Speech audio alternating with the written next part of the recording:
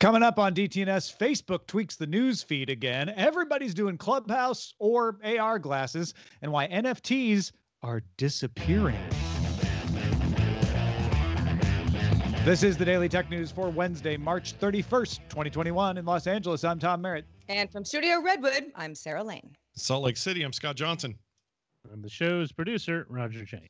We were just talking about tornadoes, earthquakes, spam, and more on Good Day Internet. If you'd like to get that wider conversation, become a member at patreon.com/DTNS. Let's start with a few tech things you should know.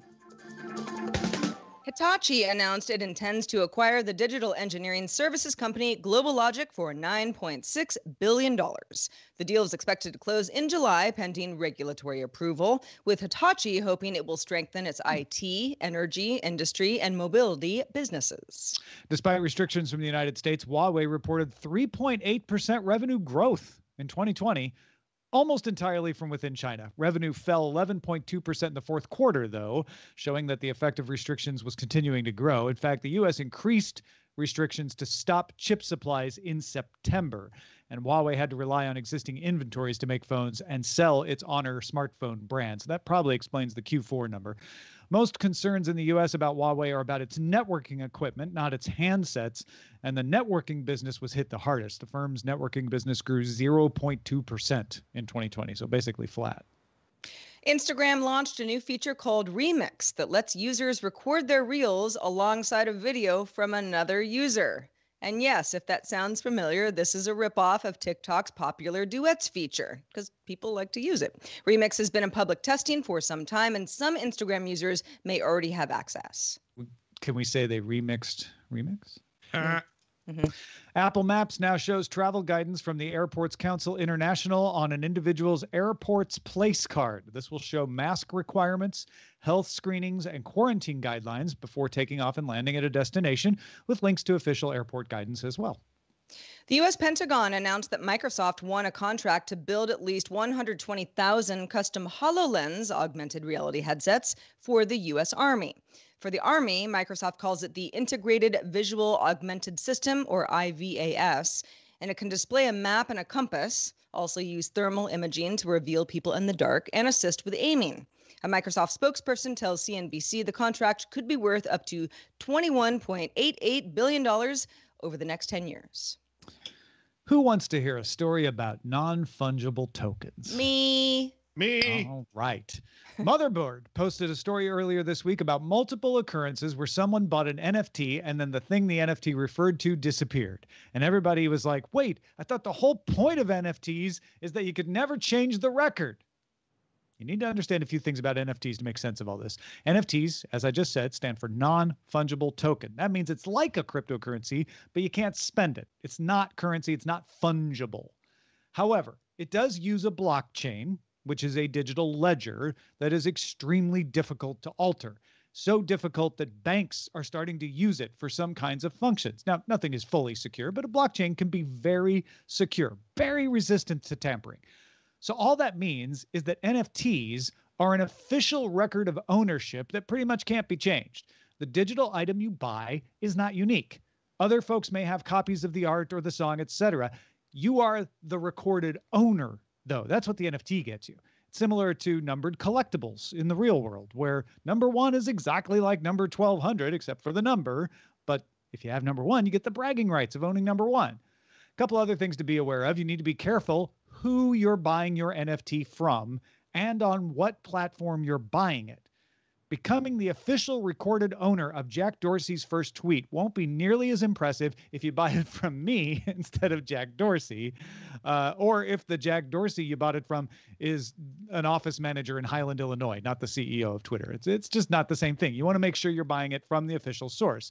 So you need to buy from verified users to make sure you're getting it from that official source, or the record is meaningless. The record will be there, but it doesn't mean anything.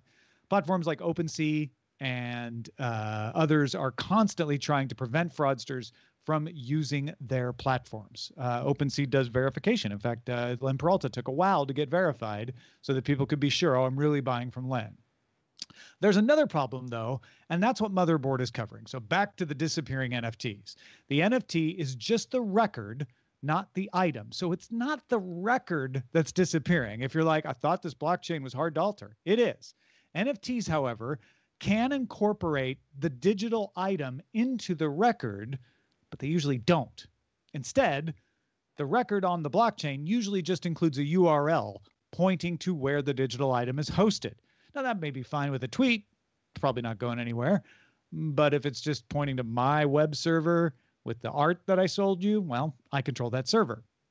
Now, that may not be a big deal because NFTs aren't about copy prevention. They're just about bragging rights, so your record is still there. But if the record only includes a link, the page could go away, either through incompetence, accident, malice, or something else. In fact, some NFT marketplaces like OpenSea can shut off the reference to the URL in their system when you're looking at the collection you bought if they find that the seller was violating the law, maybe selling an item they didn't have the rights to, for example. In that case, the URL might still be there in the record, and it might still resolve to the thing you bought, but the marketplace won't show it in your collection when you're logged into its platform. And so you'd have to do a bunch of extra work to try to find it. Of course, there are other reasons for disappearances. Sometimes delays in how the transaction gets processed can make it seem like something is not there, and then it shows up later. So some of the people claiming their stuff disappeared just needed to wait a little longer. Similar things happen with variants of Ethereum coins being used as described in the Motherboard article, where if you're using a variant, maybe it's hard to find it on the blockchain. Like in all things, the upshot of all of this is buyer beware in the NFT market. It's possible to do it safely, but you can't just assume that it's being done safely when you enter. Wow. So that was great. I have to tell you this, Tom. We talked about it a little bit pre-show. I'm going to say it again. You helped me understand NFTs a little bit. I've been dabbling in possibly putting some stuff up, been a little bit back and forth on it, started the process in a couple of areas, getting some money in there, getting a marketplace set up, and then not for a bit because it seems like there's a little backlash happening right now. So this story is maybe part of that, but it seems to be spread between like the most ardent fans I have of NFT that are also artists are just singing its praises all day long and can't say enough about it and are bombarding their social feeds with nothing but NFT discussion. And it's a little crazy on that end. And then way over on this side, I have a whole bunch of people who are like, do not go anywhere near NFTs, to the point that some of them say, don't even talk about it, or I'm going to mute you on all my social media. You better say NFL, not NFT. Right. Yeah. Like not into it. And some of them are just straight up like, all the arguments. It's ruining the environment too. These don't really work. It's scam bait. And this is just early, everybody taking low hanging fruit, and eventually you're going to get hosed. And it's honestly made me just a little bit, not gun shy, but I'm not ready to pull the trigger until I see some of this kind of flesh out. It feels like, not bubbly, but that kind of feeling of like, what's this market doing? It's bubbly. Yeah, just let it kind of, let me see some semblance of normalcy before I pull that trigger. And well, you've got this combination of the concept of an NFT is really new. Even for us on our show, it's like, okay, no, we're talking about this all the time because it has a lot of hype, and we're seeing some stuff evolve really quickly. And so you've got sort of that frenzy aspect of it. And then you've got actual artists who are like, or people who would like to be, buying NFTs from a variety of creative people being like, whoa, what is happening here? Where is the trusted place that I go? Am I going to get ripped off the same way you might buy, like, I don't know, fake Nikes on the internet, right? It happens all the time. The blockchain thing isn't going to solve that necessarily, but like you said, Tom, you have to look back at the source and figure, okay, what am I buying? How much does it mean to me? Does the price seem fair? And who's it coming from? And then you can get the things that you want. Yeah. I think of it this way. I just realized this. It's a permanent record of you falling for a scam, right? If you do it wrong. Right. So yeah. make real sure before you create that permanent record of your purchase that you're not falling for a scam. Had not even thought of it that way. Well, let's move on to Facebook, where they're making some changes you might like, or maybe you won't. I don't know. Facebook announced a couple of new features. A feed filter bar will now show up at the top of your news feed, at least on mobile, with access to your most frequently used filters. If you're on Android, you already have this. iOS is coming soon. You're able to get the news feed as the algorithm intends, a feed based on your favorites, or ordered chronologically by most recent, something we've been begging for forever. This is now available on Android, as I mentioned, very soon to iOS. Like Twitter, you can now limit who comments on one of your posts. Your choices are everyone, friends, or just people and profiles that you've mentioned in the post. So very Twitter-like in that way. What I hope is that this not only succeeds and people are stoked about it, but it bleeds over into their other property, Instagram, which could really use a chronological listing once again. Oh man, I remember when Instagram went algorithm and I was so mad, and then I got over it because what am I going to do? Call up Zuckerberg and be like, change it back. But on Facebook, I had this situation this morning where I don't go to Facebook every day, but I try to check in a couple of times a week because that's where a lot of my friends and family members and stuff hang out. And there was a post right at the top from a friend who had posted something. It was a personal family thing. And it was really important that I saw it. That's where she was sharing it with folks. And the reason it was at the top of my feed was because it had gotten a lot of engagement, comments, likes, hearts, that sort of thing. But even if it hadn't, I would still want to see that. And that's what I want to see at 8 a.m. when I log into Facebook is what's happening right now. But it's been so long since I've thought of Facebook in a way that I can do that. I wonder how many people will take advantage of this and think of it more like the Twitter option of, yes, like breaking news, what just happened.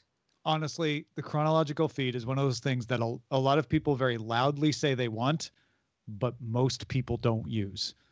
That's what we found on Twitter, statistically speaking, and it's probably going to be true at Facebook as well. That said, I think this should be an option because you want to be user-friendly, and there are a significant number, even if it's a minority, of people who want that. So let them have it. Come on.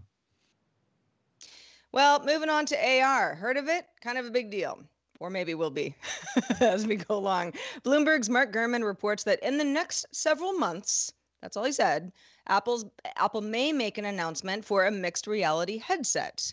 There have been some rumors swirling around about when that's going to happen. It seems to be happening, but we don't exactly know when.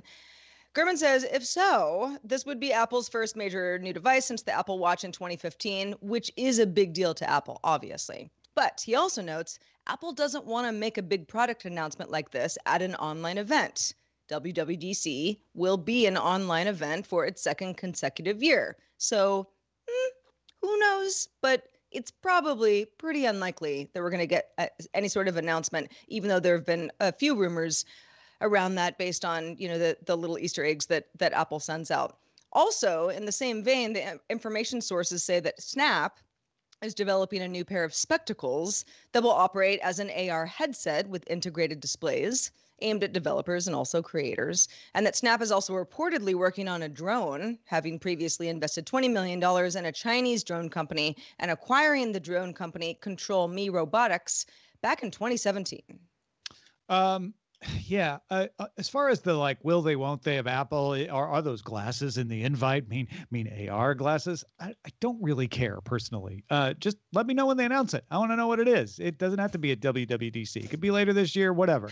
Same with Snap. I care if they're going to announce something, but yes, I think it's. I care when they announce. Exactly. Yeah. Well, this is it's typical Apple stuff of I want there to be this thing, this new hardware product that Apple is probably working on. Sure, we can say that, but is it going to happen in the beginning of June? It's highly unlikely. Yeah, just call me when somebody makes one, though. Right? I know you mentioned the HoloLens being made for the U.S. Army. There's lots of enterprise uses for augmented reality. We've documented that show a bunch. Somebody's going to make a consumer version of this that catches on at some point. Nobody knows when that's going to be. You can make some good bets that it might be more likely to be Apple than Snap, but you can't guarantee that because nobody thought Apple was going to make a phone that was better than Palm and BlackBerry. But guess what? This is the world we live in. So I know it's coming. I think it's coming within, I'll conservatively say the next 2 years, but probably within the next year. And I'm very curious who's gonna crack the code on it that makes people go, oh yeah, I'll wear that. Yeah, it's a little surprising though, given that the tech is actually pretty good, like on phones and tablets. Apple's own AR tech is really nice when you use it. But I had to ask myself the other day, when's the last time I actually used it? What was compelling on that screen that would be as compelling or more? Right? Like a headset sounds more compelling. I will admit that, but is it though, or will I don't want to have to pick up my Right. phone, point it at the thing, right? Right. And same right. thing. A lot of people are like, I don't want to have to wear glasses, or I'm already wearing glasses, so I Yeah. better Yeah. not look weird with the gotta be glasses light. I have. It's got to be as light as glasses. It's got to be simple, convenient, and easy, and then really powerful on what you use them It just for. needs to be implants. Exactly. That's actually I probably mean, true. all kidding aside, it really does. Maybe. Because there are people who are like, I'm not wearing glasses. Yeah. And, you know, for those of us who have to wear glasses, it's like, oh, maybe you can, make them cool in an AR way type thing. I'm used to this. But there are going to be a huge subset of people who are like, I'm not doing that. Well, folks, are you going to wear some augmented reality glasses? Would you rather have implants? Do you not like it at all? Let us know in our Discord. You can join it by linking to a Patreon account at patreon.com/DTNS. Well, Clubhouse knockoffs are also all the rage right now. This is the thing that happens when something catches on. Everybody goes, oh, that's a good idea. Let's try that too, right? Discord is launching a new version of its voice channels called Stage Channels. Basically just takes the tech they had and puts it in a package that works the way Clubhouse works. These channels have some extra moderator controls that let you raise your hand. That's something new. Lets the moderator easily approve someone to start talking without having to constantly mute and unmute them. Also lets participants indicate that they have something to say with the raise the hand thing. All like Clubhouse. A Discord server will need to be a community server in order to add the stage channels. LinkedIn also confirmed that it's testing a social audio experience in its app that looks a lot like Clubhouse. Company believes its audio offering will be differentiated by tying accounts to an individual's professional rather than their social identity. And meanwhile, The Verge's Casey Newton tweeted today, some new data I just got on this from Sensor Tower on Clubhouse downloads. February Clubhouse downloads 9.6 million installs. And in March, 2.6 million installs. So it went down 73% between February and March. Listen, Clubhouse is not my jam. I was invited some time ago. I am on iOS, so I'm lucky enough to have been able to give it a whirl. And I've talked in the past. I don't want to trash a platform that a lot of people really get a lot of use of out of, because people do. But it seems to me to be, this is a great feature for a company that already exists. Yep. Discord makes sense. LinkedIn, Sense. Okay, sure, exactly. Probably. Like Twitter doing the same thing, Facebook reportedly working on something like that. For all of these companies to say, this is a pretty cool idea. Let's build this into the platform that we already have and not buy the company Clubhouse. That's what makes sense to me. The Clubhouse thing itself is, it's almost like the NFT train, where there's so much like, oh, this is the future. This is going to kill podcasts. None of that makes any sense. No, it makes no sense. I think you're absolutely right. Clubhouse is about to get meerkatted. Remember, Meerkat was the thing. Oh my gosh, I can live stream from anywhere. And then Periscope ate its lunch, got sold to Twitter, and then live streaming just became a feature. I think that is 100% a good I'd put money on that prediction. I think that is correct. And it's unfortunate because you just sort of see the writing on the wall. But I will say this feature in Discord, which we played around very briefly with before the show, seems all right. It seems like an easier way to just sort of have everyone muted that you want to be and only the people with voice that you want, and an easier way for people to say, hey, I have something, and you letting them talk. Like, that's useful in raids, in meetings, in all kinds of gaming examples that I could think of and list here, but I won't. But that's actually seemed like a tool that's usable. Mm-hmm. The other thing, using Clubhouse, just sort of raw Clubhouse, has always struck me as, well, clubby and weird. I don't like it. I'm kind of with Sarah. So I know we've talked about it enough and we don't have to talk about how much we hate Clubhouse, but at least this feels like a useful integration into a service I'm already using, and they're not going to charge for it. So I think that's fine for Discord, not so fine for Clubhouse. Yeah, I mean, we use audio features on Discord for DTNS every day. We don't really have enough of us to need something like this because, you just talk when you need to talk. But I could see there just being a few more folks in there, and it would make a lot of sense to be like, okay, let's treat this a little bit more like a meeting. But that's how Clubhouse has always been. Or we could do a Q&A with the audience and use it as the Clubhouse feature, right? Absolutely. Instead of what we're doing, which is just streaming the show to it. Exactly. Right. Well, yeah, that's good. Yeah, or something separate that's, at a Yeah. at a specific time and come on in and, be part of it. I think the Clubhouse thing, I don't know why it bothers me so much. And I think a lot of it has to do with the celebrity factor because it's always, ooh, Elon Musk is in this room. And I'm like, who cares? Just like tell me what happened afterwards. Yeah. Just give me a paragraph of what happened because that's all I really need, to go on about my day if there's any breaking news going on. But I think that's all. That's just, it's new and hip and cool, and people will continue to use tools like this when they need to. But it's not like this, like you said, Scott, like some clubby room that you have to, hop in and feel cool to be part of. Yeah. By the way, you want to hear some serious NFT, pro NFT talk? Go check out Clubhouse. All right, moving on. Hey, the latest beta of iOS is also interested in voice things. They have 2 new voices that they're adding to Siri in English, so that's cool. And here's the weird part, or the new part: when you set up Siri, you'll be asked to choose from multiple voices. A female voice is no longer the default. The new voices are run through Apple's neural text-to-speech engine to make themes sound more natural. So you're going to have a choice with that particular personal assistant. Can we please call it Weary from now on? When you're tired of it. Yeah. Absolutely. I'm actually quite tired. Weary, help. Yeah, I'm a little weary of Siri. I've had my Siri as a default British accent man since it first came along. So I don't understand why it had to default to a lady's voice. I love the idea of just like, hey, which voice do you want? We got a few different types here. We got a few different flavors. Go for it. It's kind of a funny thing that's been going on for years, even before voice assistants.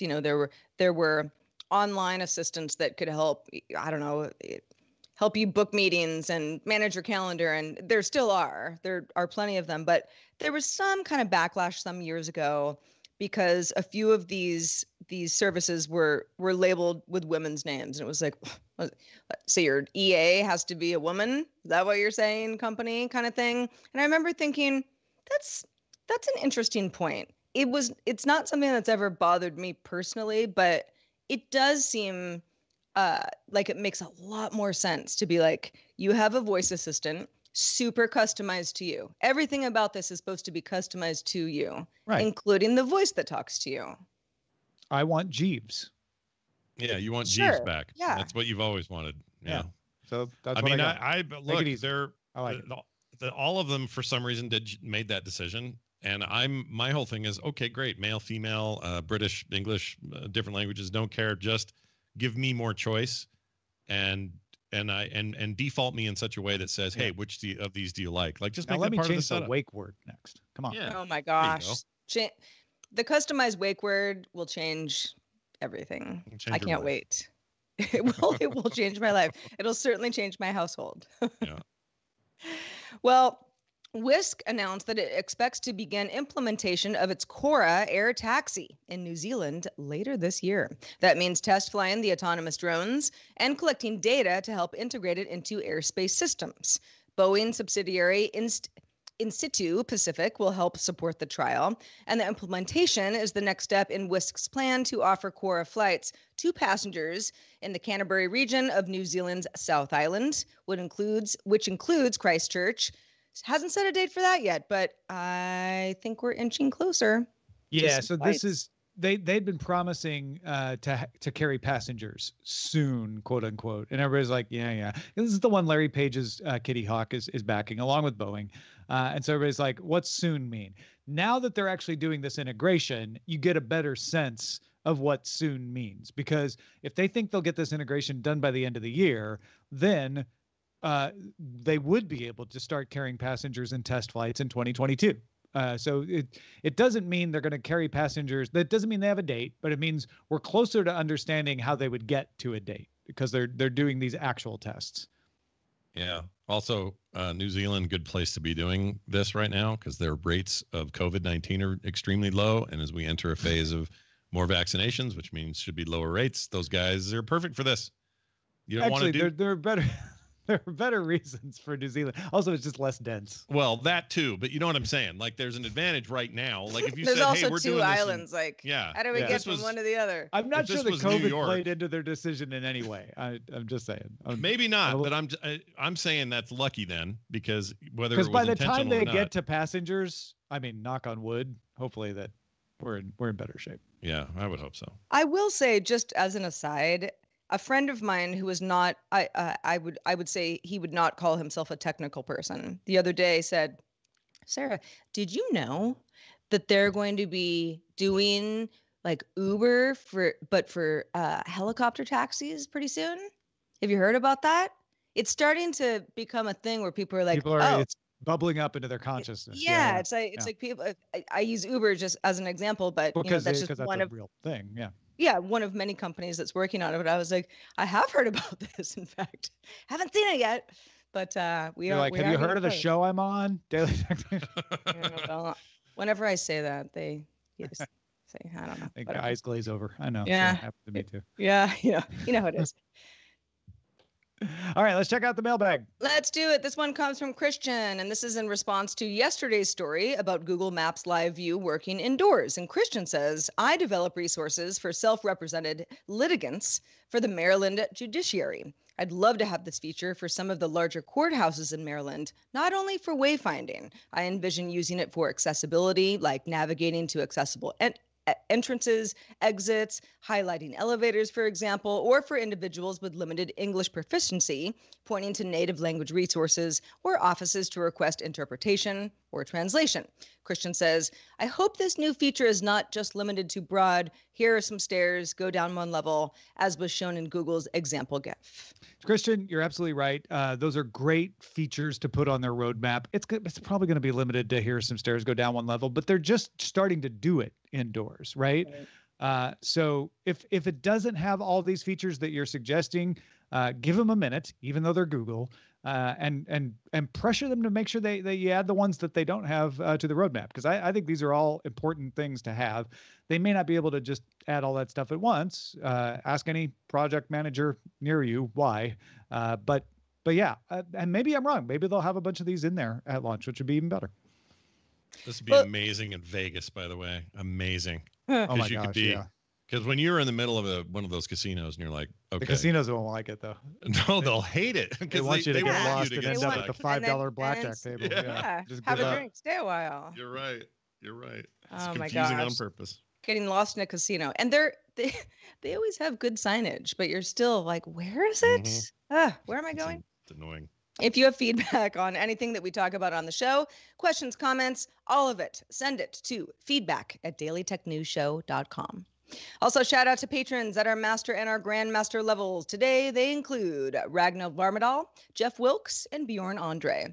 Also, an extra special thanks to Chris Allen. Chris Allen, who has supported amount-wise us the most over the years.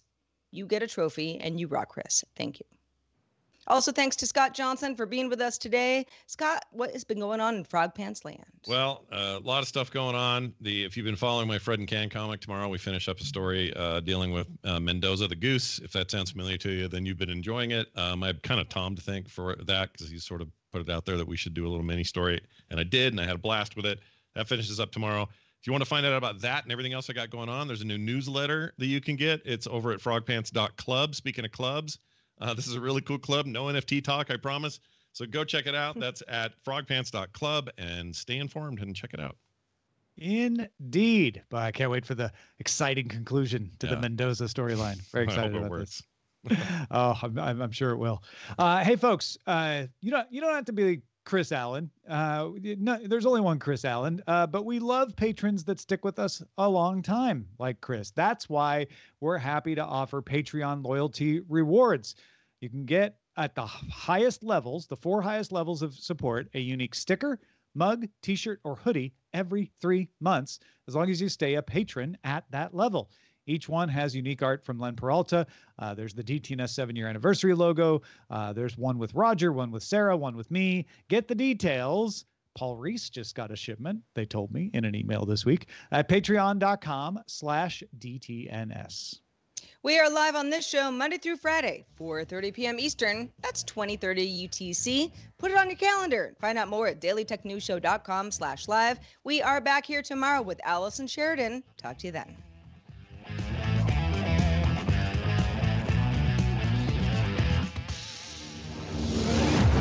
This show is part of the Frog Pants Network.